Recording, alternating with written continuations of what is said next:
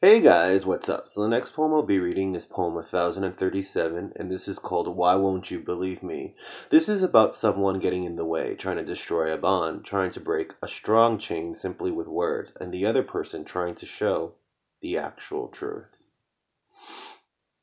Why won't you believe me?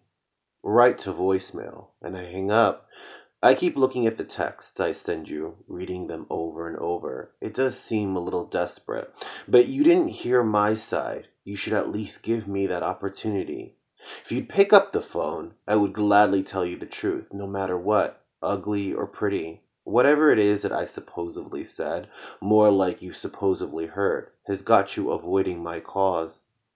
It's not fair. What is that saying again? Oh, yes. No one should be convicted as guilty until it's proven. And I haven't even made it to the stand. Why won't you hear me out? Why won't you let me talk? Why am I already guilty? Why won't you believe me? I write to voicemail. And I hang up.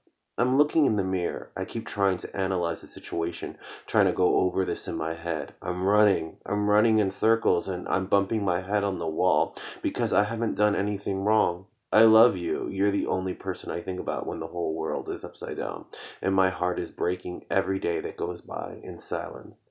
You're letting a stranger judge this jury. I'm sitting here gathering up all the things I want to say. Should I write a letter, another text? I'm not even sure if I should leave a voicemail. All I know is that I don't want to fight. I just want to talk. I would love for you to pick up the phone so you would see my side. But another day goes by, nothing being said. No one should be convicted as guilty until it's proven. And I haven't made it to the stand yet.